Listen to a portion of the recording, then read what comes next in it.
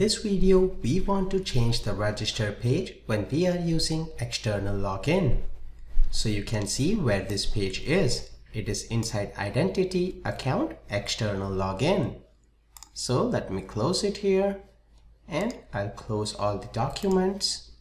We'll go to our Identity, we have Account, we have External Login right here. We'll first open the page model and we want it to look exactly similar to register but without the isAdmin flag. So we'll open the register page model as well and we'll start making changes to our external login. We will need the role manager and the application DB context. So we'll get that using dependency injection. We'll copy the constructor. We'll paste it right here. We'll do a comma actually. There we go. We'll have to do control dot for appdb context. Let's go back and we'll also copy where we are assigning the objects. So with this we have the DB and the role manager. Now we need to tweak our input model. So we'll go to our class of input model and here from register we will take all the properties except password and confirm password. We do not need the isAdmin flag as well. The reason we don't want the password is because when we are using Facebook authentication, there is no password, there is authentication. So this looks good for our input model, and then we have to work with our get handler. So inside get handler here, we won't have to tweak anything because what we are passing is input model, which is binded. So what we'll do, we'll go to Solution Explorer. Let me open the register and the external login views. Then right here what we can do is we'll go to register and we'll copy all of the form groups that we have. We don't want the isAdmin, so we'll leave that. But let me copy all of them and we'll remove the password inside our external login. So right here, we'll make some space where we have the email and let me paste it. I'll remove the password and confirm password. We do not want that. And if we go back to register, we'll also copy the form group with the register button. Let's copy this and paste it right here. So everything here looks good. We can just remove this button for register and we have the postal code, zip code, email and name. So now let's run our application and see how things are coming along. If we go on login, do Facebook. Great, we have a view which is different now and we see more buttons here. Also you see that the email is already populated based on my Facebook account. What I want to do is I also want to make sure that the name is populated. So let's do that in the next video and let's also tweak few designing here. While we are here, the first thing I want to change is a little bit of designing here. So if we switch back to our application, right here, let me scroll to the external login razor page. Instead of 4, I'll make it 12 here. Let me save this or let me make it 7. And if we go back and refresh, the spacing is much more aligned now. And I'll just change the heading here. So let me go back and we'll have this as h2 class of text info. Let's save this. We'll have a blue color. We'll do the same for our h4. Give it a class of text info. Everything looks a little bit bluish, but I'll just leave it right there. And we'll go back once again. And inside here, I'll give it a border and background white. Let's save this, go back and refresh. This looks much more aligned. What I want to do is I want to give this a full div.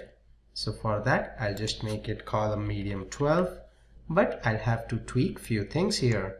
Like rather than 4 and 8, I will make it something like 2 and 5. I'll do an insert so I can change that easier. 2, 5, let me go all the way at the end. we'll make it 5, 2, 5, 2, 5, whoops.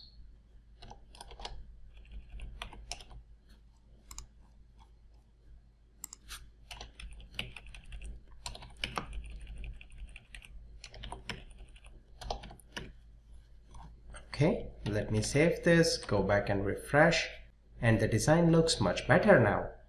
I also want to make a change so that the name is automatically populated, and for that we'll have to stop the application, go to the external login razor page, and if you scroll up, right here we have the onGet callback async. Here if you scroll down, you can see when we are returning back to the page, we are fetching the email from the info.principal. So right here we can also retrieve name. So we can say name is equal to info.principal.findFirstValue, and inside claim types we have all the available options, but we want name from there. Let me save this and refresh and run our application. And this time when we go to log in using Facebook, it will fetch the name. You can see it already fetches our name. So it is working as expected. Now once we fill in all the details and hit the register button, we still have not completed the post handler. So for that, let me stop here. We'll scroll down. We have the onPost confirmation async. And here, if the model state is valid, we are creating a new user.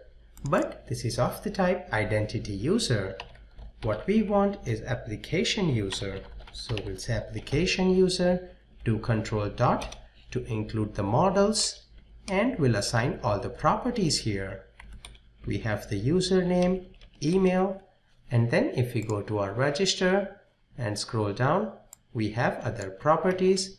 Let me copy them and we'll paste them right here. So this way we will have our new application user which we will create. Now once the creation is successful, and the role that we will assign will be customer and user. So after the result is successful, we will do await. We will use our user manager and we will say add to role async.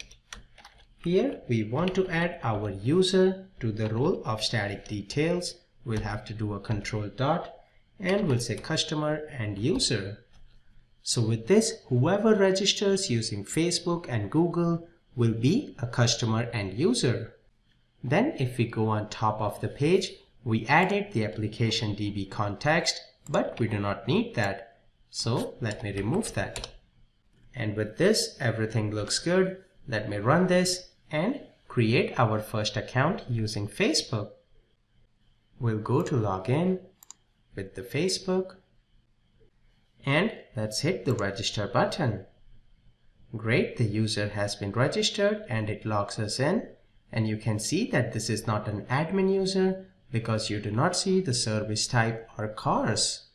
Now let's go to our database, and right here if we go to the ASP.NET users, we do a select top 1000.